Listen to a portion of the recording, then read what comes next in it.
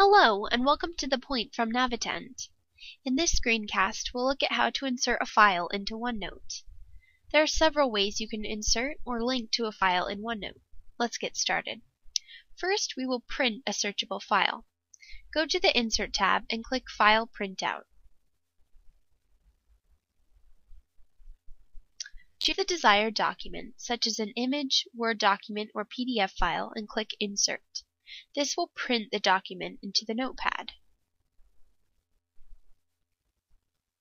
Use Ctrl F to search for specific text within the printout.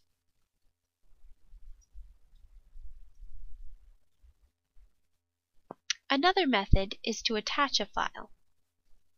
In the Insert tab, click File Attachment and choose the desired file.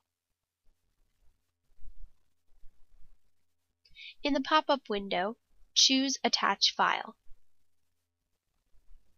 A small icon, the link to the file, will be inserted into the notebook.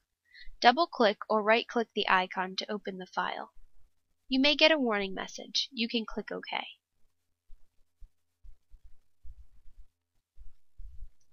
Next, we will insert an image of a spreadsheet. For a new Excel spreadsheet, click Spreadsheet, New.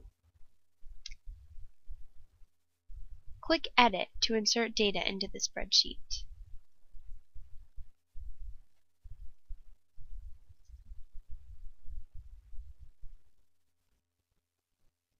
After adding data, save and close.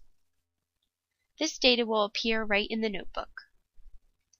For an existing spreadsheet, click Spreadsheet Existing. Choose an Excel file, click Insert, and choose Insert Spreadsheet.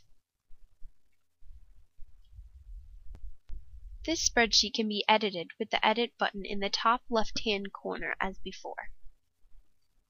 For an existing table, click Spreadsheet Existing.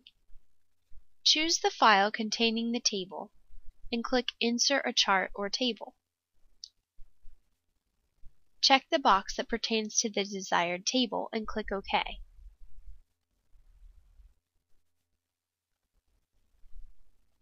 If you have an unanswered technical question that you would like to see appear in an upcoming issue of The Point, feel free to email it to social@navitend.com.